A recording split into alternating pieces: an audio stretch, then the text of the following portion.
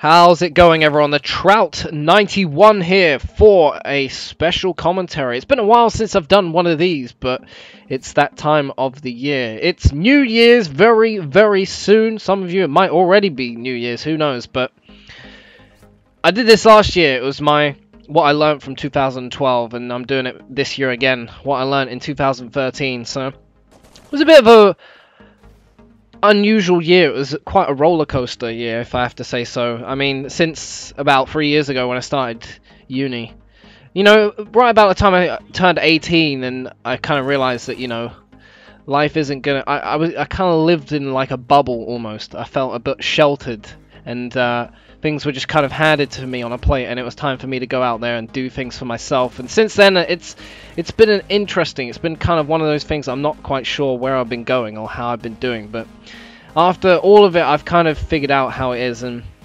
I feel I've come a long way from that awkward 18-year-old boy who first came onto the YouTubes and stuff like that. And it's been quite an interesting ride, and I'm so glad that you guys have been here throughout the entire thing. For those of you, the few still remaining, but let's not delay any longer. Let's get on with it. So around New Year's, I was feeling really bad. I was in a lot of pain.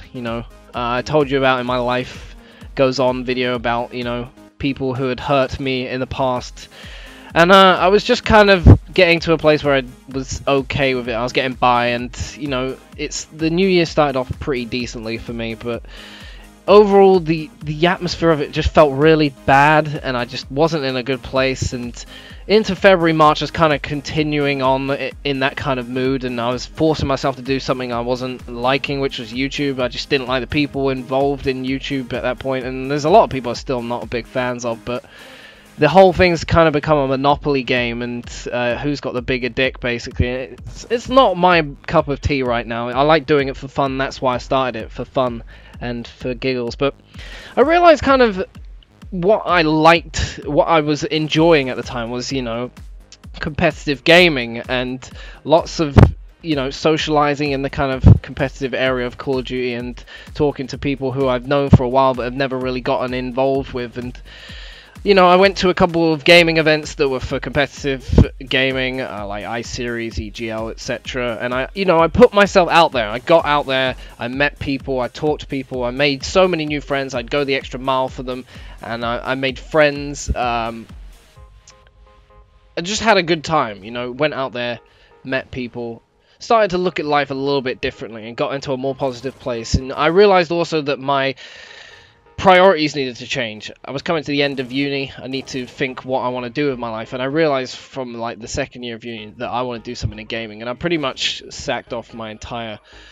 degree, because that is what I wanted to do, and this is where all my focus was on YouTube, especially at the time. But it kind of hit me that I needed to go full at it, so I went at it.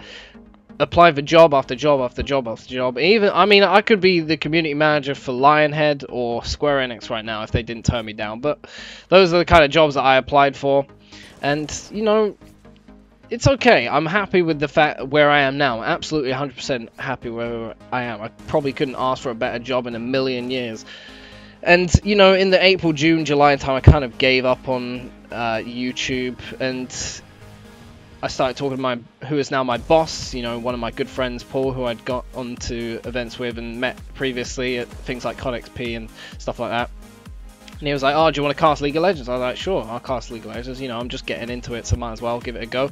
I had a pretty decent commentary, I thought, at least, and I had a couple of people who met me a couple of months later saying, "You know what, for a new commentator, you did a really good job." And I was like, "Thank you," but they saw how helpful I was around the venue when things were kind of going tits up for them at that point, and they all started to see that, when they needed someone to produce content for them and help them editing and stuff like that, they needed someone like me. So they came to me, offered me the job, and as soon as that happened, basically my life started going up. I started getting all sorts of things coming back to me, lots of positive stuff, met some amazing people, met one very special amazing person who knows who she is, and things just started getting good. And since then, it's been a lot of hard work, a lot of time I've had to put into this, and that's why I've not been so active on YouTube, is because I'm working so much and putting so much effort and energy into it that I barely have time to eat. Well, that's a lie, but it's been a lot of effort and graft, and that's another thing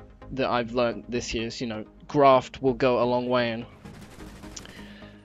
it's been fun and it's been good. And for those of you who kind of just didn't really get what the points were of that whole story, it's basically the first one that I've learned is, you know, no matter how bad things seem right now, they will eventually get better if you just give it some time and patience. I know how painful it can be, trust me, to wait and wait and wait and feel like it's never going to come, but eventually, if you put yourself out there enough times, it will eventually come. You just have to be patient and as strong as possible. Never force yourself to do something that you don't want to do, because you will find something that you love and you want to go for it, and you should go for it. If you find something you love and are so dedicated to and so motivated to do like I did, that it will eventually come to you if you just put yourself out there and you go for it with all guns blazing. Third one is always help a friend in need, because they will pay you back. If you go the extra mile for them, they'll go for the extra mile for you. And there's a friend is worth more to you than any amount of, you know, possession or money or anything like that, because of what they can do for you is phenomenal.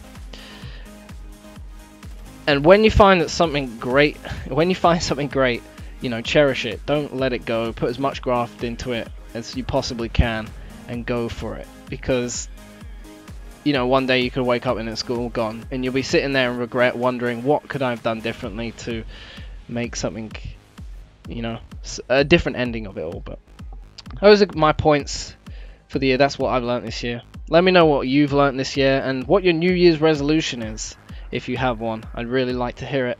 And I hope you have a good New Year's and start off 2014 in a great way. I'll see you later. Peace out.